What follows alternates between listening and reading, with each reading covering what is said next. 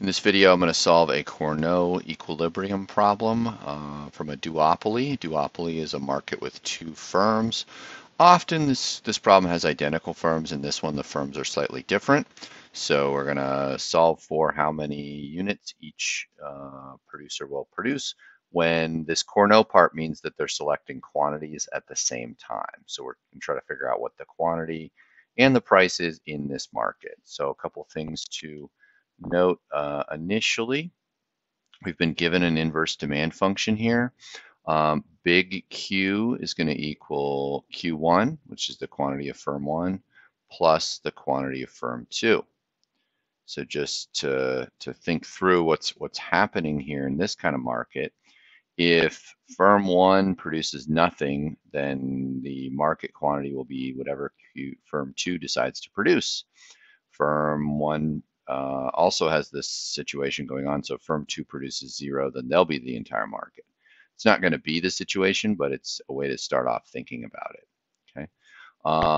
We've got two cost functions, so these are written as cost functions. So we want to just convert those into marginal cost function by taking the partial derivative with respect to Q1 for the first one, and that's going to be 2. And then we'll take marginal cost of the second one, which is the partial derivative with respect to Q2, and that's 3. Okay.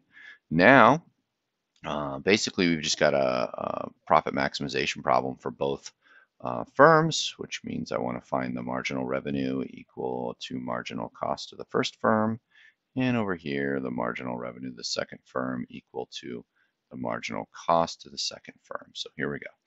Okay, so to get the marginal revenue, I need the total cost function. So total revenue function. The total revenue for the first firm is going to be this right here. It's going to be price times quantity 1. So it would be 1,000 times Q1 minus actually, let me pause for a second and write this inverse demand function a little bit clearer. What the inverse demand function really is it's going to be price equals 1,000 minus Q1 minus Q2. That'll be important a little bit later on. So writing it that way, our total revenue and multiplying a quantity on every part of this function here, quantity 1 minus quantity 1 squared minus quantity 1, quantity 2. Okay, now I want to take the partial derivative with respect to Q1 for this. This will give us our marginal revenue function. So it's this first part is a constant. This is 2Q1 minus Q2. Okay, there's our marginal revenue function. Now let's set that equal to our marginal cost function. And this is going to give us something called the best response function. So MR1 equals MR2. So MR1 is this long thing.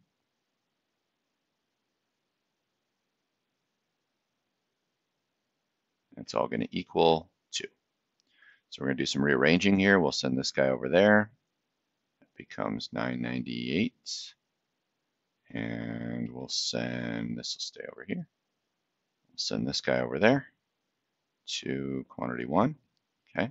And I want to get this function so that it's all a matter of quantity 1, what quantity 1 is going to do. So we're going to divide through by 1/2.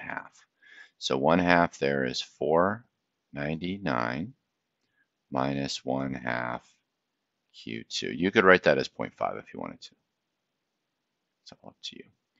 Okay, so this is our best response function here. Let's do the same thing way over here.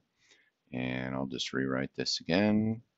So this will be 1,000 quantity 2 minus quantity 2 squared. Quantity 1, quantity 2. Marginal revenue for firm 2. 1,000 minus 2Q squared. Not 2 squared, not 2. See, that gets a little tricky the way that's written. It's 2Q2, or the quantity of firm 2. And then minus Q1, that's our marginal revenue there. Set that equal to our marginal cost. So marginal cost is 3. At the end of the problem, there's going to be a difference. because this firm has a lower marginal cost than this firm. So we actually know that firm one's going to produce a little bit more. Probably not much, but when the costs are different, you can see whoever has the higher marginal cost is going to produce fewer units. So this is 1,000 minus 2Q2 minus Q1. We'll do some rearranging like we did over there.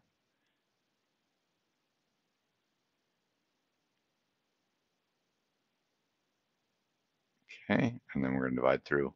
Oh, I did that too early. It's thinking ahead in my head. Okay, and 997 in half is a funky number that I've forgotten. 97.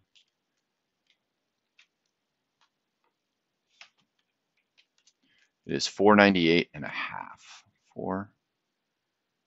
Where am I? Where's my cursor there? 498.5 minus 1/2 Q1. Okay. All right, now I've got my two best response functions, and I can just plug one into the other because it's one firm responding to what the other firm is going to do, and that'll tell us how many units one of the firms will produce. So let's do Q2. Okay, Q2 is 498.5 minus 1/2, and then we're just going to plug in this function here into right there. Okay, so we'll do that. It's 499 minus 1/2 Q2. Okay, and so now I've got Q2 equals 498.5 minus 1/2 of that. So 1/2 of 499 is 249.5. 249.5 minus, nope, minus and a minus is a plus. 1/4 Q2. Okay, we're going to send that guy over there. So now this becomes 0.75 Q2, and then this and this is 249 again. Back to 249. 249. Okay, we're going to divide both sides by 3/4. So 249 divided by 0.75 is 332. Okay, that's long, a lot longer than Monopoly problem. Okay, so 332 is the number of units that firm 2 will produce.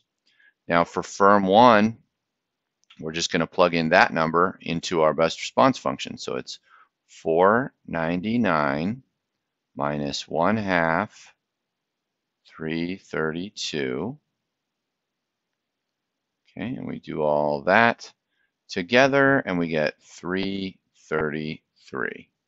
Okay, so the total market is going to produce, we're back up to this thing here. The total market would produce this many units, and now we can just get the price. So this is pretty easy. So the price in the market is going to be 1,000. You could add them together if you want, but it'll be 333 minus 332, and this is going to give us